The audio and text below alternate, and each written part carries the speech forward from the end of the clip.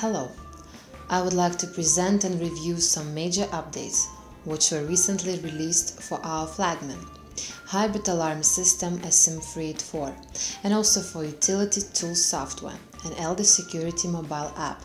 These updates will help to improve your practical habits with alarm system. First, let's talk about new utility tool features. Output section has been moved to the main menu on the left.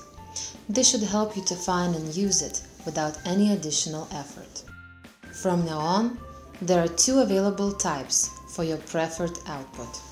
Switch type output, which allows to turn the selected output on and off, and pulse type output, which has two actions, pulse on output and pulse off output, dedicated to instantly turn an output on or off for a determined time period and automatically turn it back on or off again when the time period expires. Please select the output type with a clear action purpose, because you will not be able to change it after the automated control scenario is set. If the selected output has already been used in another automated control scenario or controlled by a wireless key fob, then you will have to confirm the change of the output type via Eldes utility tool. After the output change is confirmed, all the previous automated controls will be deleted. Just a quick reminder, some outputs that are used only for automated actions can be hidden in Eldes security app or on keypads by turning off this parameter. This way we will protect our clients from accidental actions. The next topic is home automation section. Here, we will create a new automated control scenario. Today we offer you 2 times more of automated control possibilities. 32 output control and 16 system control scenarios, 32 schedules and 16 additional condition options. You can also see the number of remaining controls under every output automation type. Every individual output will show you only those control actions related to the same output type. For example, if you select the C1 output that is set to a switch type, you will be able only to turn on or off, and to switch it on or off for a determined time. Meanwhile, if you select the C2 output that is set as a pulse on type, then it will be able to complete this action only. Here, we have created new system control actions. Arm stay and disarm from stay, which are different actions if we compare these two with a full arm disarm action. Fire alarm begins and fire alarm ends. Now you don't need to create additional automated scenarios for these events if multiple fire type zones are present.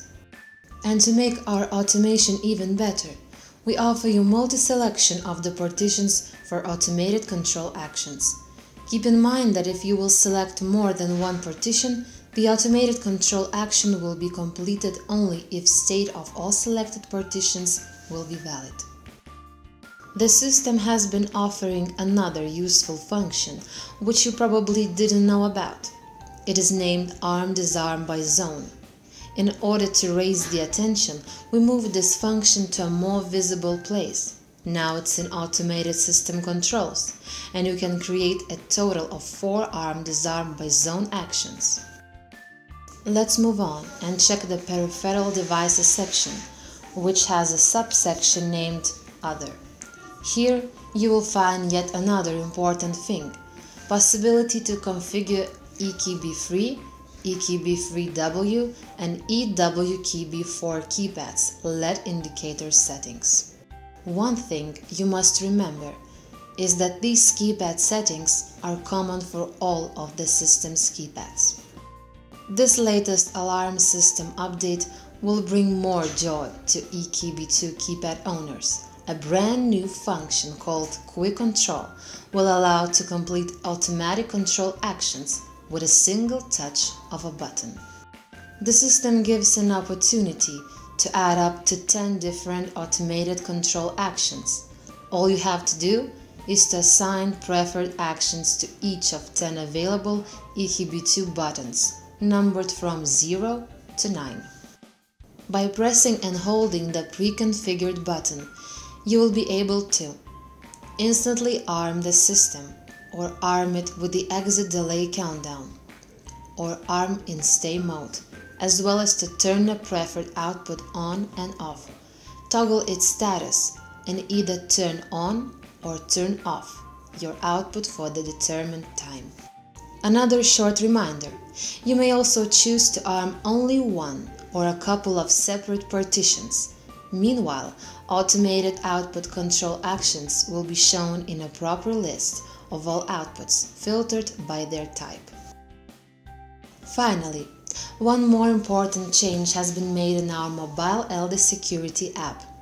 From now, in automation section you will find two types of animated buttons, a sliding button type, the previous type, and a pushable button type, the new pulse type, designed specially for pulse on output and pulse off output control actions. We kindly appreciate your interest in security solutions made by Eldes. Please follow us in social networks, get the latest news while we prepare more product video reviews for you.